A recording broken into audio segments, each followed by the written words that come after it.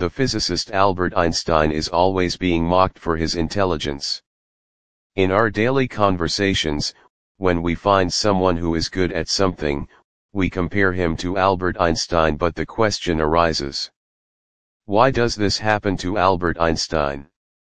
Without any other scientists, is he really the smartest person in the world, or are there other people smarter than him? What if we put Einstein's brain inside a body? What do you think we will find inside Einstein's brain? This question, despite its oddity, has an answer. Einstein was a doctor who recommended that his body be completely burned after he died. But the doctors and specialists in the field of disease, Thomas Harvey, while examining the body, stole Einstein's brain without anyone knowing.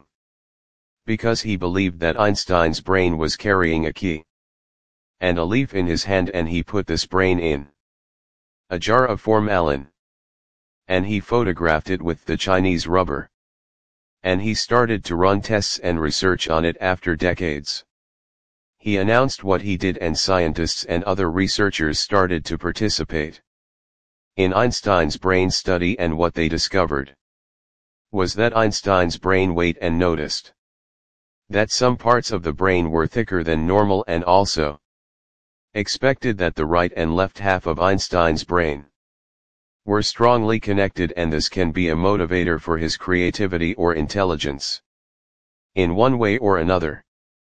But in the end, the composition of the brain and its size were not something noticeable.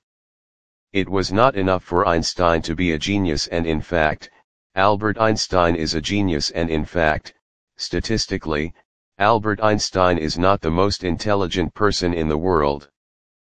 But let me surprise you and tell you that he is not even among them. The most intelligent 10 people in the world, or even the most intelligent 100 people, or even the most intelligent 1,000 people, there are thousands of people who are ahead of Albert Einstein in intelligence. But before we continue, let me ask you a question.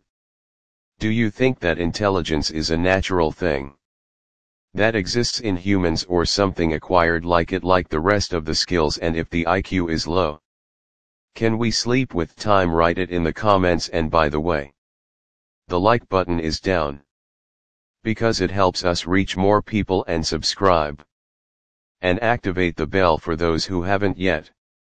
Let's go back to our topic. Scientists say that the average IQ of a normal person is about 100, and if this number reaches 70 and below, it means that the person is not smart. But if this number reaches 130 above, that means the person is very smart. When they estimated Albert Einstein's IQ, they found it around 160, and you were impressed and feel that the number is crazy.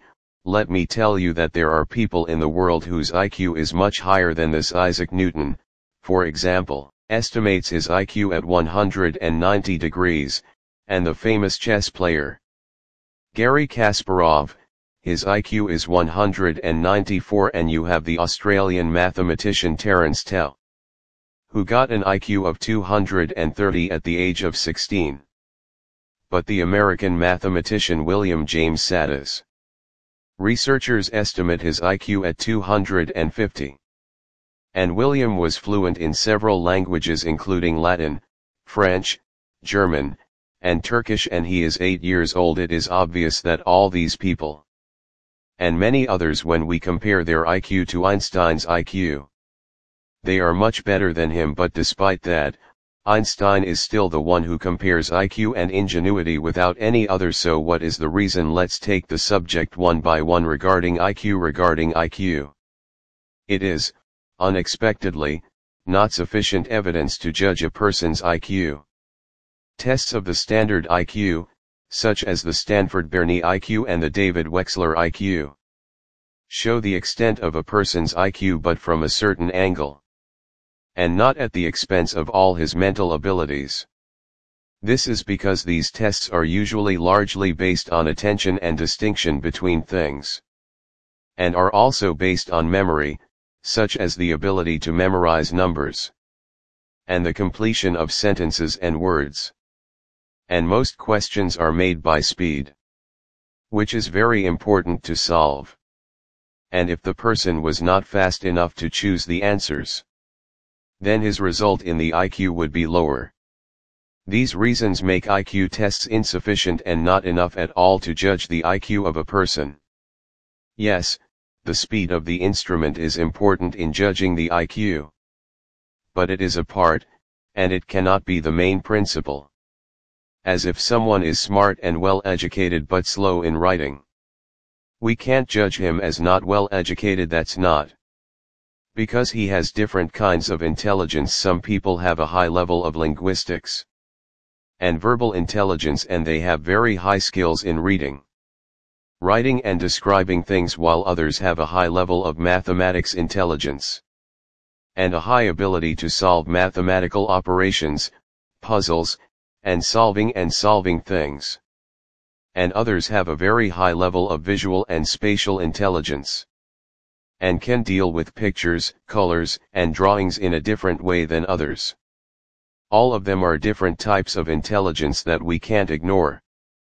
So what's the goal of all this? The goal is to show that Einstein was distinguished by a certain type of intelligence that wasn't available to any other scientist at the time, and this was his ability to analyze information, imagine new science, and link things together.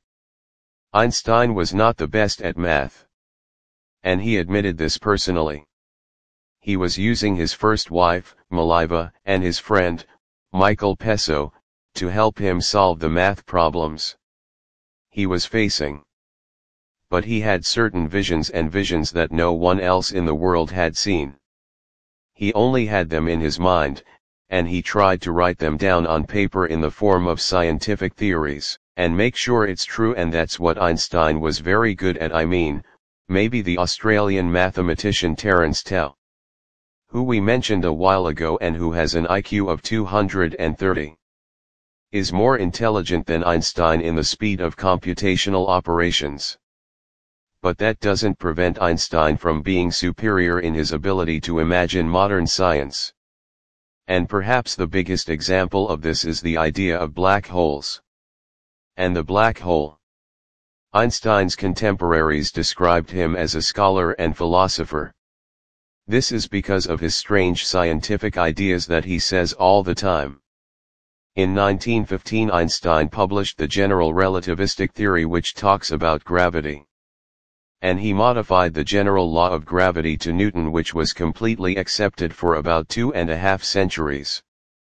And it made a big controversy when he described time and space as one, and he put very precise equations predicting the movement of planets around the sun. At that time people were doubting what he was saying, but with the 1919, the English astronomers Frank Dyson and Arthur Eddington were able to apply his equations and measurements during the sun's eclipse this year, and the surprise is that everything Einstein said this was true after Einstein was done with the concept of gravity and the connection of time and space. He talked in his research papers about something called the gravity waves. He also predicted the existence of a strange object in the universe called the black hole. At that time, no one understood what the man was saying, nor did they understand the things he was saying and mentioning in his theories at that time. There was no evidence to confirm his words, and the science of radio astronomy was very humble. But the amazing thing is that after about 100 years of theory, Einstein's prophecy was fulfilled. In 2016, De Gaulle, who is in the United States, announced that they observed the tidal waves and proved their existence. Those who are working on this discovery took the Nobel Prize in Physics.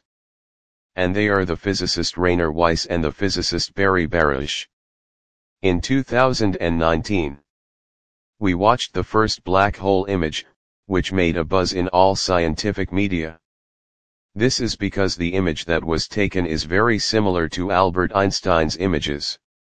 And that is why it is one of the most important reasons for Einstein's fame, that his conclusions and equations have proven to us over time that they are reliable.